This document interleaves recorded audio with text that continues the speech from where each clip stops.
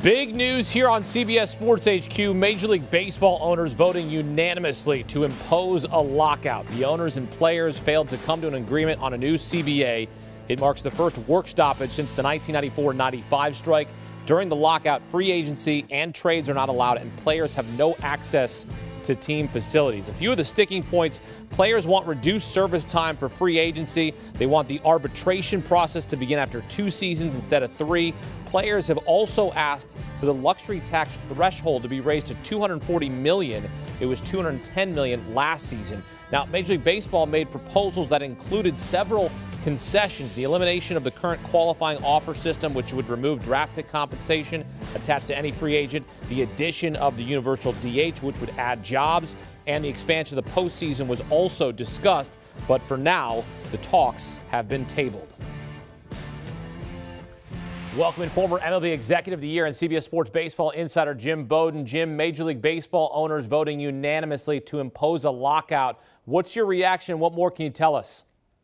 Yeah, I'm not surprised. I mean, they haven't made any progress since last May on the big economic core issues of the collective bargaining agreement. And you just touched on some of the big issues. But the union wants free agency to be reduced from 6 to 5 years. They've given many different proposals that it would stay at 6 years for 3 or 4 years, and then by year 6 it goes to 5 years. There's been a proposal out there that at age 29.5 or 30.5, they also can become a free agent. That's something the clubs don't want to give up. The clubs right now have control of the players for 6 years. You mentioned arbitration. They want the younger players to get paid earlier. They want to try to find a way to get around the manipulation of the Super 2 player. That's something that they're working on.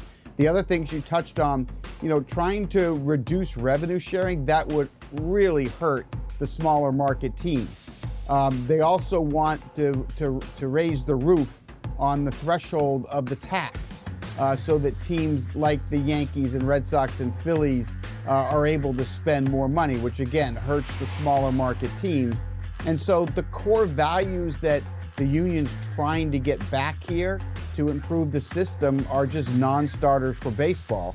That being said, there are some positive things that probably they're going to easily agree upon. Expanded playoffs.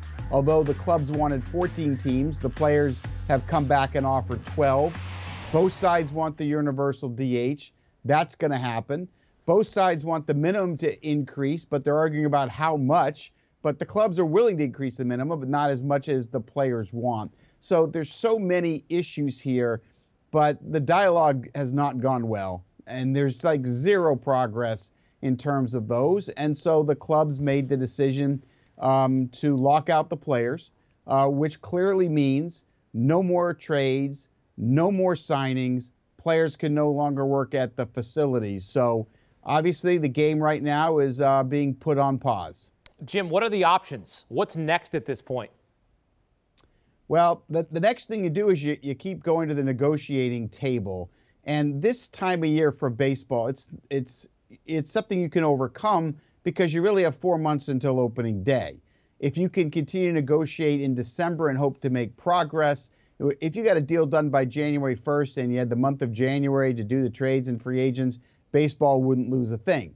The problem comes in if you don't make any progress in December and in January and you start heading into February. Now all of a sudden, if you put spring training in jeopardy, opening day in jeopardy, and as you mentioned, the last time we had a situation like this was 1994. Baseball doesn't want to get into that. There are options, though. There's an option where they could extend the present CBA for 1 more year and continue to negotiate. That's an option that both sides could look at. But I think the clubs really want to lock something in, and the players certainly want to make progress because they've lost the last 2 CBAs. So right now, there's a pause in the action, and, there's no sense of urgency. The players don't feel any sense of urgency here, and the clubs don't.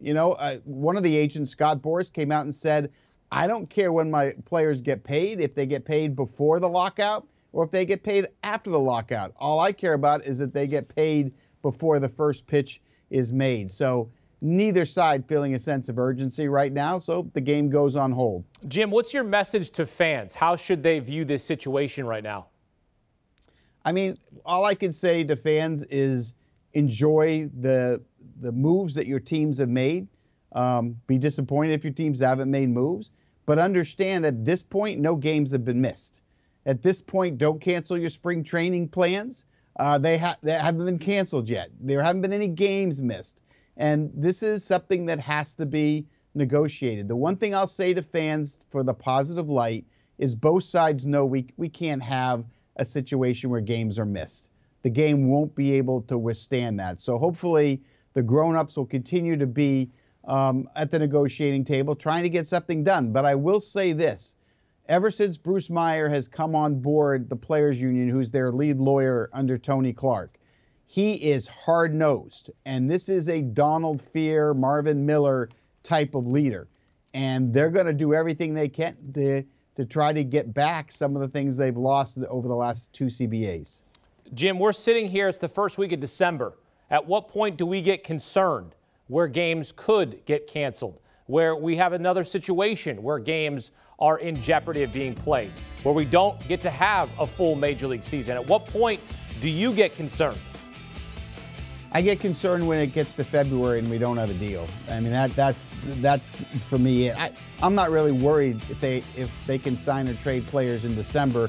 I prefer them to at least to be able to do it in January. But if you get to February and there's no deal, then my knees will start to shake and the sweat will start to come from my pores, because that's nervous time. Not that you still couldn't get ready if you get to February and you could have the signings and the free agents in February, play games in March and go. But if you don't have a deal 2 months from now, then I'm going to worry. In the meantime, I'm going to hope both sides continue to work and try to find a deal. I just am concerned that basically there's no traction or no progress or no compromise really on the biggest issue. The clubs have basically looked at it and said, hey, we got to this point, we don't want to give it up. And I understand that viewpoint. At the same time, the game has issues and we can't ignore the issues. We have teams that are tanking. We have teams that are not trying to win. We have teams that want to pick at the top of the draft. We have to have some kind of lottery system and fix it. So the game isn't perfect. Although there's enough money to go around, the system's a little bit broken. We have young players that are superstars that aren't getting paid 0 to 3, and we have the older players that are no longer getting paid anymore because teams are getting smarter than they were before. So you also have to fix the problems, and I think it's not just about negotiating, a CBA and what's best for the owners and what's best for the players. I think both sides have to understand they have to do a deal that's best for the game as an industry and improve the competition and get rid of tanking. Jim, as a former executive, do you view this lockout as part of the process? Yeah, I do. I mean, look, as you know, I was a GM in 94 and 95.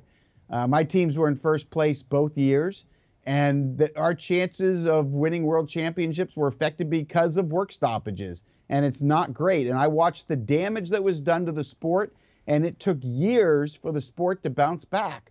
So I'm definitely concerned about what will happen if we miss games. I'm not concerned on December 1st if they don't have a deal yet, because, again, free agency and trades can wait a month.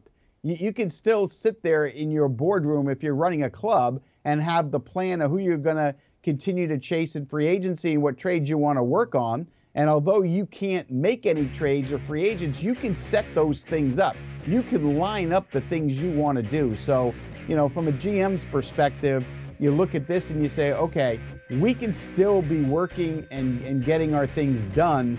And let's just hope that everyone spends most of the time figuring out a way to get a labor agreement that everyone's going to embrace. And again, during the lockout, free agency, trades not allowed.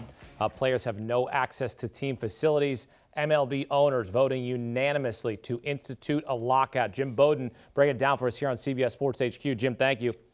Thank you. And this marks the 9th work stoppage in Major League Baseball history and the first since the 1994-95 strike. As we mentioned, during that stoppage, more than 900 games were canceled. But this work stoppage could be like many others before it, where no games were canceled.